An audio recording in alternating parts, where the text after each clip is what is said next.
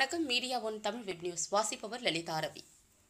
கோவையில் மறைந்த திமுக உயர்நிலை செயல்திட்ட குழு உறுப்பினரும் முன்னாள் நாடாளுமன்ற உறுப்பினருமான கோவை மு. ராமநாதன் இல்லம் சென்ற மதிமுக பொதுச் செயலாளர் வைகோ இன்று அஞ்சலி செலுத்தினார். கோவை முன்னாள் நாடாளுமன்ற உறுப்பினரும் திமுக செயல்திட்ட உறுப்பினருமான மு. ராமநாதன் கடந்த 2 வருடங்களாகவே உடல்நலம் பாதிக்கப்பட்டு வீட்டிலேயே சிகிச்சை பெற்று வந்தார். இந்நிலையில் கடந்த 2 நாட்களுக்கு முன்னதாக மு. ராமநாதன் காலமானார். இவருக்கு வயது 87. இவர் 96 முதல் 98ஆம் ஆண்டு வரை நாடாளுமன்ற உறுப்பினராக இருந்தார். மேலும் சட்ட மேலவை மற்றும் சட்டமன்ற உறுப்பினராகவும் இருந்த மு. ராமநாதன் கட்சியில் பல்வேறு பொறுப்புகளை வகித்துள்ளார். கோவை தென்றல் என்று திமுகவினரால் அழைக்கப்படும் மு. ராமநாதன் திமுகவின் மூத்த முன்னோடிகளில் ஒருவர். கலைஞரிடம் நன்மதிப்பை பெற்றிருந்த மு. ராமநாதன் நீண்ட காலமாக உயர்நிலை செயல்திட்ட குழு உறுப்பினராகவும் இருந்தார். மதிமுக பொதுச் செயலாளர் வைகோ இன்று காலை நேரில் சென்று மு. ராமநாதனின் திருவுருவப் படத்திற்கு அஞ்சலி செலுத்தினார். பின்னர் பேட்டியளித்த அவர், மு. ராமநாதனின் இழப்பு ஈடு செய்ய முடியாத இழப்பு எனவும், இந்தி எதிர்ப்பு போராட்டம் முதல் மிசா காலம் வரை கலைஞரின் உத்தரவினை ஏற்று அனைத்து போராட்டங்களிலும் ஈடுபட்டவர் என தெரிவித்தார். சட்ட மேலவை, சட்டமன்றம், நாடாளுமன்றம் என மக்களின் பிரதிநிதியாக இருந்து மக்கள் பணியாற்றி இருக்கின்றார் எனவும், திமுகவின் தலைசிறந்த பேச்சாளர்களில் ஒருவர் எனவும் வைகோ தெரிவித்தார்.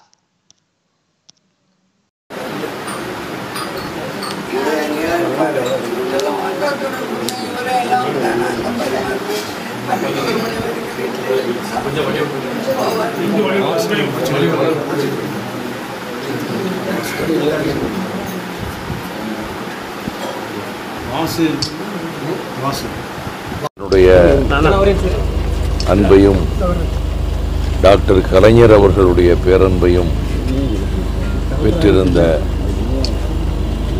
தியாக திருவிழாக்காக திராவிட முன்னேற்றக் கழகத்திற்கு ஒளிவீசிக் கொண்டிருந்த கோவை ராமநாதன் என்கின்ற இந்த தியாகச் சுடர் அணைந்து விட்டது. ஏறத்தாழ 6 ஆண்டு காலம் சிறையில் இருந்திருக்கிறார். அரை நூற்றாண்டுக்கு மேல், ஏறத்தாழ 60 ஆண்டுக்கு மேல், 65 ஆண்டுகளாவது திமுக கழகத்துக்கு சின்னஞ்சிறு பிராயம் முதல் பாடுபட்டு 2 முறை சட்டமன்ற உறுப்பினராக இருந்தார். ஒரு முறை அரசியல் சட்டத்தை தீ வைத்து கொளுத்தியதால் சட்டமன்ற உறுப்பினர் பதவியை இழந்தார். 84லும் 89லும் சட்டமன்ற உறுப்பினர். அதைப் போலவே நாடாளுமன்ற உறுப்பினராக அவர் ஒரு 5 ஆண்டு காலம் மக்களவை இல்லை 13 மாதம் 96ஆம் ஆண்டு நாடாளுமன்ற உறுப்பினராக தேர்ந்தெடுக்கப்பட்டார்.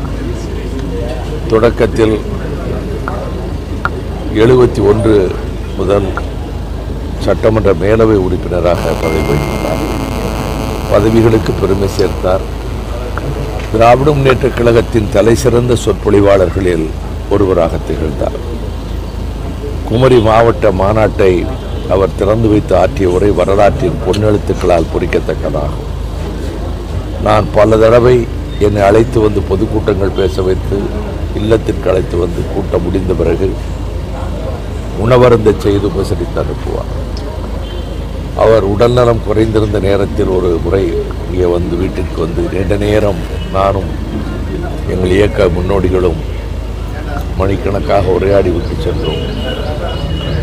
திராவிட முன்னேற்றக்காக வரலாற்றில் கோவை ராமநாதன் என்கின்ற பெயர் அது பொன்னெழுத்துக்களால் பொறிக்கப்பட்டதாக கொங்கு மண்டலத்தில் திமுக கழகத்தை வார்ப்பித்து வளர்த்த முக்கிய தலைவர்களில் ஒருவராக திகழ்ந்த கோவை ராமநாதனுடைய மறைவு திராவிட முன்னேற்றக் கழகத்துக்கு ஈடு செய்ய முடியாத இழப்பு.